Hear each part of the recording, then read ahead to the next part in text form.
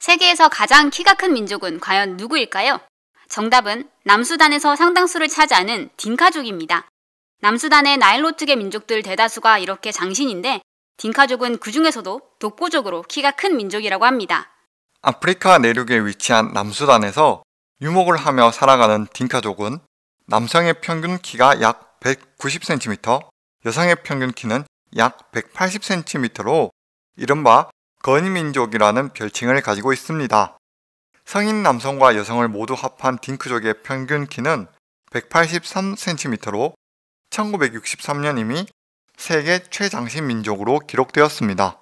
유럽 내 장신 국가들로 알려진 북유럽과 독일, 네덜란드 남성의 평균 신장이 180cm 초반이라는 점, 평균 키가 약 174cm인 한국 남성과 비교해보면 10cm가량 더 크다고 할 수 있습니다. 이런 신체적 특징을 살려 딩카족은 여러 분야에서 활약했습니다. 대표적인 인물로는 미국 프로농구 NBA에서 활약한 마누투볼이 있습니다. 키가 231cm였던 마누투볼은 현재까지도 NBA 역사상 가장 키가 컸던 선수로 이름을 남기고 있습니다. 뿐만 아니라 타고난 큰 키에 가늘고 긴 팔다리, 작은 머리를 가진 딩카족은 패션 모델 일에 가장 적합한 신체 조건을 가지고 있다고 할 수 있습니다. 남수단에서 태어난 니아킴 게트윅은 독보적인 검은 피부와 우월한 신체 조건으로 세계 패션 업계에서 초신성으로 떠오르고 있습니다. 오늘도 평화로운 중고 관련 사이트에서 종종 만나볼 수 있는 김찬삼의 세계여행이라는 책이 있습니다.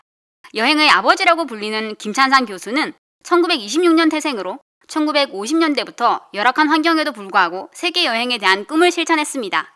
당시 한국 상황으로는 비행기 여행이 어려웠던 탓에 김찬삼은 화객선을 타고 태평양을 건너고 오토바이로 북미와 아프리카를 종행하는 등의 여러 방법을 총동원하여 20차례에 걸친 세계여행을 하게 됩니다.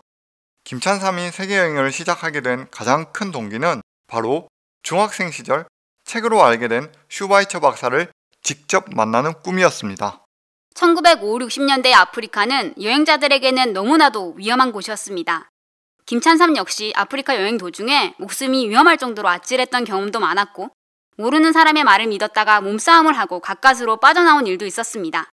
뿐만 아니라 마음 편히 잘 만한 곳도 변변치 않아서 현지 경찰서 유치장에서 잠을 청하기도 했습니다. 그렇게 우여곡절을 겪은 끝에 김찬삼은 드디어 1963년 11월 가봉에 있는 랑발레네의 병원을 찾아 슈바이처 박사를 실제로 만나게 됩니다. 이른바 성공한 덕후 성덕이 된 것이죠. 슈바이처 박사를 만난 김찬삼은 보름간 병원에서 박사와 함께 봉사하며 지내게 됩니다.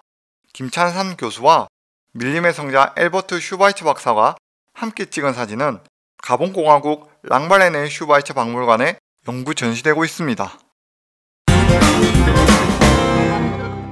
수백 년 전부터 지속되어 온 아프리카 니제르의 축제 큐어살레는 프랑스어로 소금치료라는 뜻으로 서아프리카에서 가장 크고 화려한 유목민들의 축제입니다.